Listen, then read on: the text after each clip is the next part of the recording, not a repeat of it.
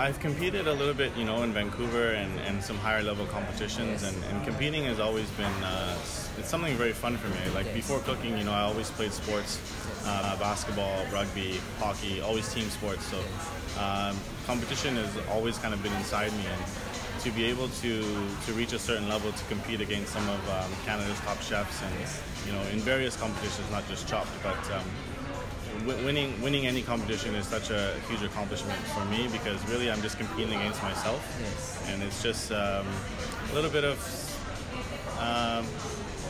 I take pride in what I do, and it's a little bit of satisfaction, and I was able to achieve that. So we have so many dishes here. They are all very beautiful, creative. Can you highlight some dishes for us? Yeah, absolutely. So we have a bit of a mix of dishes here today.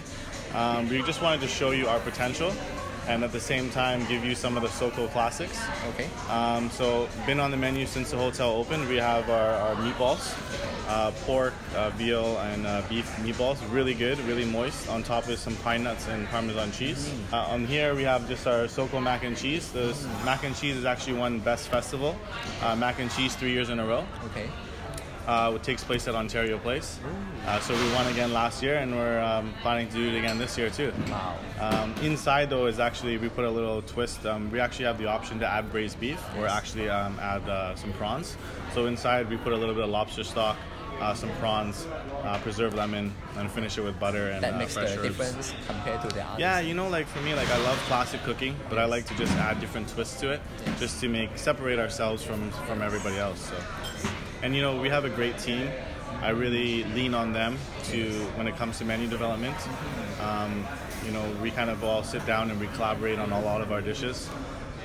Here we have a tomato salad that's going to be on our menu soon. We're playing around with things, so it's just like nice heirloom tomatoes, some really good burrata cheese, which is nice and creamy. Some classic flavor pairings, so you got basil, you got balsamic gel. And we also put it with an almond praline, so just some iso malt baked with some almonds. It kind of gives it a sweet, you get some salty, some acidic, really well balanced plate. Here we have a variation of our poke. There's some compressed watermelon in there, some marinated Albacore tuna from BC.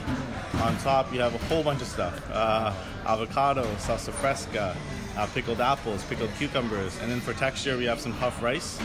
And then on the side we serve, it's a Parmesan stock base cracker, and then we fold in squid ink, and then tapioca as well. So you kind of eat that together. It's just something different, just you kind of eat it together and you get like a little crunch, you get some freshness. This is a dish here that's some flavor profile that we've kind of been playing around with for a few years now in my career, with just different chefs and cooks that I've come across with. So it's foie gras based. We always use Rougi foie gras. And then we serve it with an unagi. So unagi, foie, honeycomb, and daikon is kind of like a flavor pairing that I've kind of been working around with for a few years. So this is not a dish that's actually on the menu, but it's a dish that we would serve if we're gonna have a tasting menu. I think this dish represents you too, because some Asian ingredients mixed with the Western cooking technique. Yes, exactly, and that's kind of like what I like to do is, classic cooking with some Asian in it. So, and here is a dish that's inspired by one of our sous chefs, really talented cook. Yeah, it's kind of like from his hometown, so it's we use ocean-wise fish. It's a piece of cod here, marinated and cooked with coconut milk, coriander, and just simply steamed. Served with a curried pumpkin puree, raisin dots just around, and then we have a shrimp dumpling and a lemon foam as well. Yeah. Thank you, chef. Thank you very much.